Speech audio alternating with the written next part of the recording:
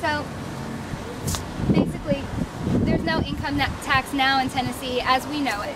No tax comes out of our paychecks to pay for public services, for state taxes. Federal taxes, yes.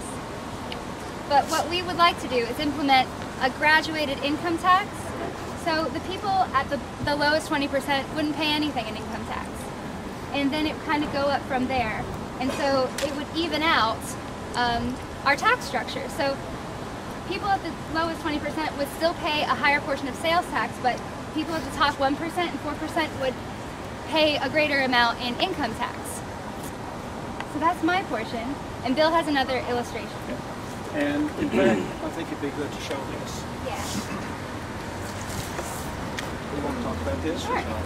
Yeah. This is another illustration of basically the same thing.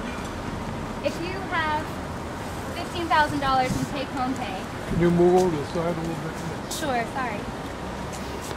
Then 53% is the amount of things that you pay on taxable things a year. That's the percentage of your income that goes to, that is eligible for taxation. Not counting food. Not counting food. Here's the food. Food is 21%. It'll be 75%. Yeah. Right. Okay. And then this white portion is things that a person with $15,000 a year would pay for that would not be taxed, like healthcare, houses, and savings. Everything else, gas, automobiles, education, tools, Yeah. tools, bicycles, TV, and food, all taxable.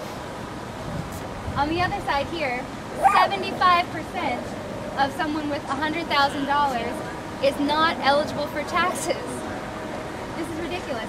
There's only, what is it? 4% on food versus 21% for someone at the bottom. And then 21% would be eligible for taxable items like cars, computers, jewelry, electronics. But people at the top more or less put their money into attorney, broker's fees, healthcare, education, savings, housing. So this is why we're here.